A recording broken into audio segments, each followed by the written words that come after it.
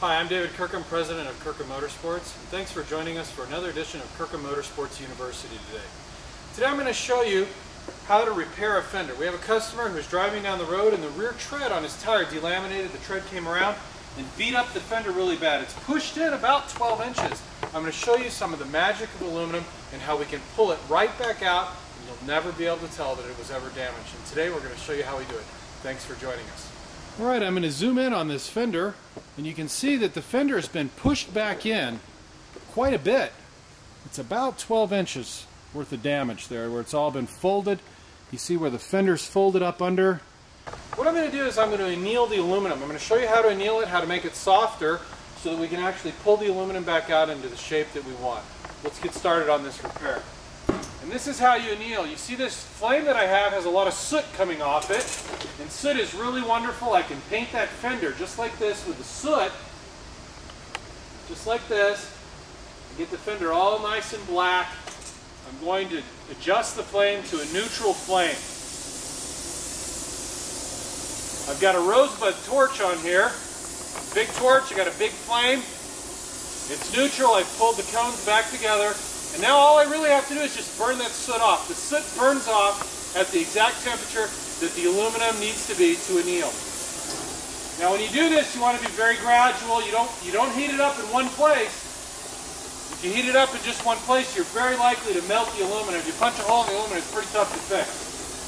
So we're going to come over here and just really gradually heat up this aluminum. There you go. You can see the aluminum starting to, or the soot starting to burn off right there. We're just now coming to the end. You see we burned most of the soot off. You don't have to burn every speck off. Matter of fact, that's pretty dangerous because you can punch a hole in the metal, melt it right out. But as soon as you got most of the soot burned off, you're pretty good to go. The aluminum anneals at a very high temperature, right close to the melting point. You don't have much wiggle room, so you just want to keep it moving around. And you'll notice that this is slightly turning gold right there. That means that's as hot as I can get it. Sometimes it just won't burn off. We're going to use this big plate. And a big hammer. And a big sledgehammer. We got a really tight crease right here that doesn't want to come out. I'm going to show you here how tight some of those wrinkles are that we're getting out. Looks like it stretched that wire pretty good, but we'll bring those dents right out. Big sledgehammers work really well as dollies.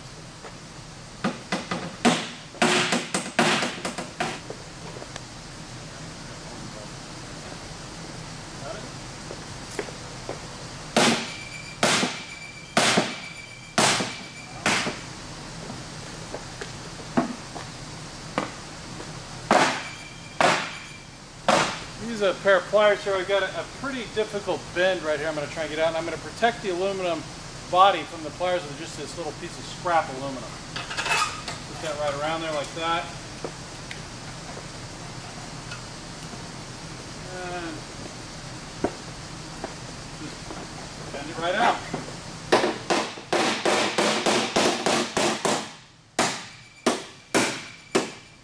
Need to put the reverse curve back in this where the fender flares out, so I'm going to use a teardrop hammer.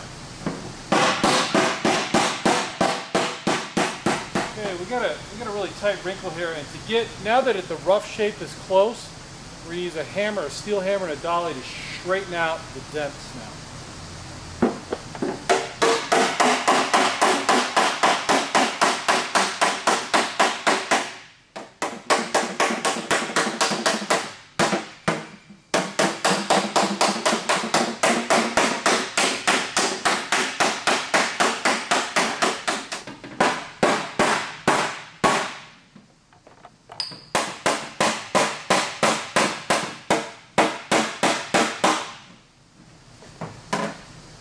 Using the round end of this dolly to pound those dents back out. The low area is low here.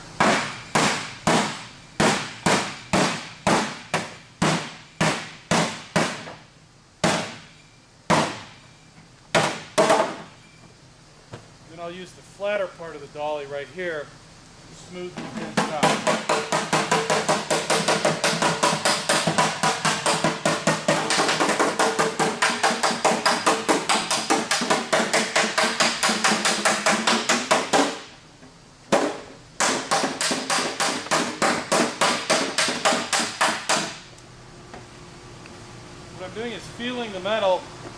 I can find any low spots, and then I'm hitting them up.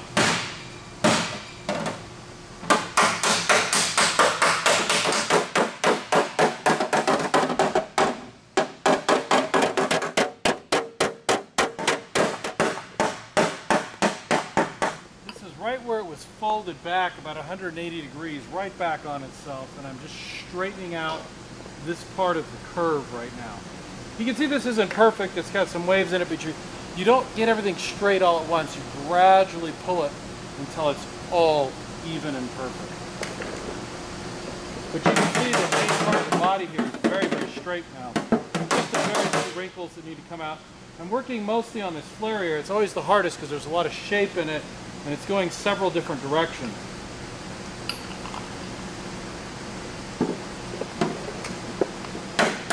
Using the chisel end of the hammer, get right next to the wire. Pulling that little dent right there out.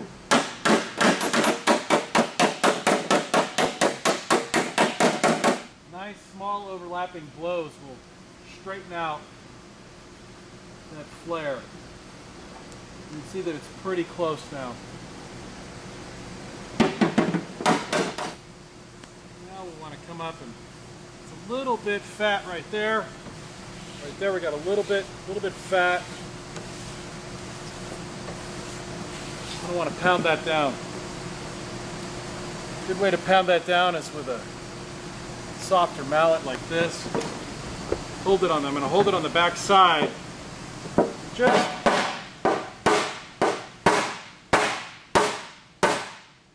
ease that aluminum down. Right, just there you go. There, and that makes that nice shape that pulled that back down in.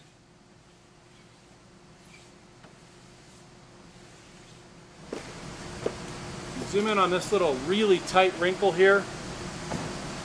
What we'll do with that is I'll tap that up. If we can't get it perfect, we'll actually just weld it in and then sculpt it off, and you won't be able to see it when we're finished. That's if we can't get the aluminum to move right where we want it. Sometimes it's stretched really far as it's been folded over. So we'll just take it. If we have to, we'll just weld in that little divot. But we'll see. We'll see what comes up. Right here, we got a few little dings there that I want to straighten out. Like this. I want to make a nice gradual flare. Feel it popping up. Get rid of that. There we go.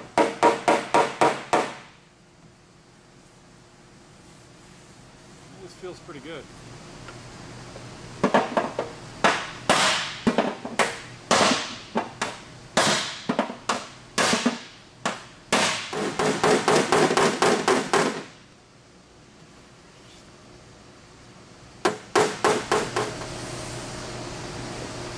You get dust on your hand, it makes it slide easier.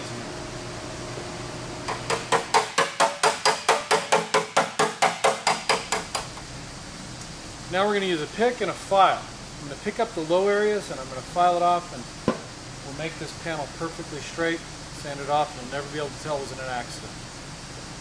When you file it,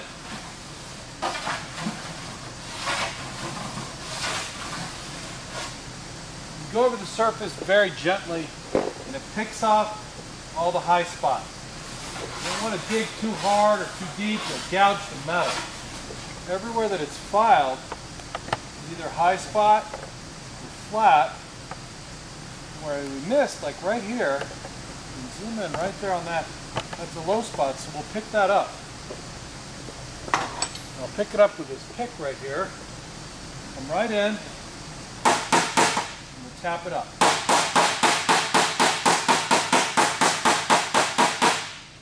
See that pick? It's right in the center. Pick that up. Now watch, when I file that, you'll see where I've hit it.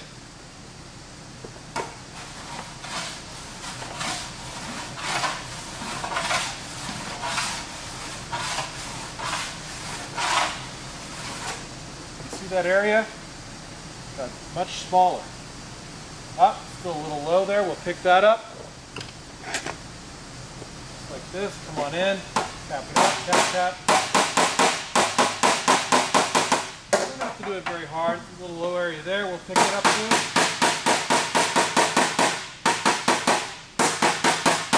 couple more low areas here. We'll pick them up while we're at it.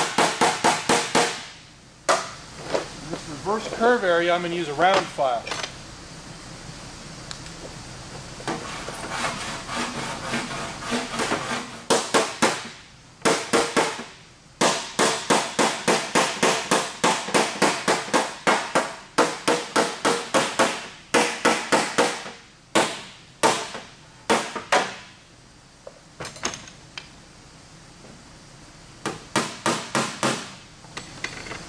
You can see that one area, the first one I was working on is almost gone.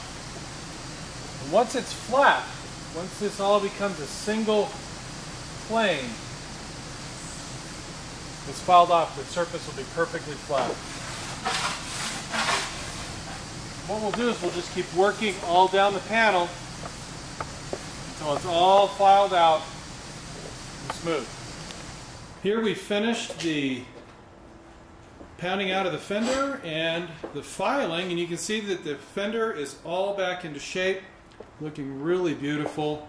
See the reflections as I walk by. The fender is all straight now. That's the original metal pulled right back into shape. If we zoom in closely, you can see where I've filed out all of the little dents. The panel's all straight, and now what we're going to do is sand out the file marks, brush it, and we'll be finished, ready to deliver the car back to the customer. Here I have a dual action air sander. I'm using 80 grit sandpaper, and I'm going to sand off all the file marks and get ready to brush it.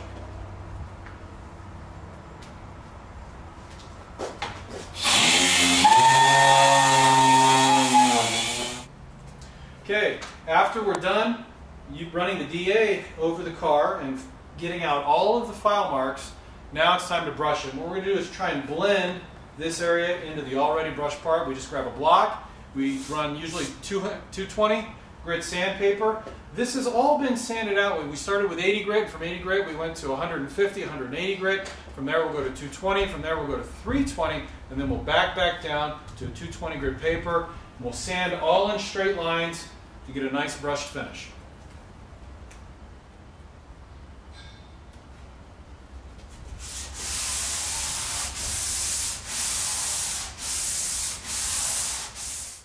We finished brushing out the body, brushed it with 220 grit sandpaper. We blended it up into the other brush part of the car, and you can see the repair is completely invisible now.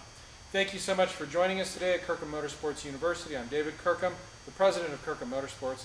We look forward to seeing you again soon in our next video.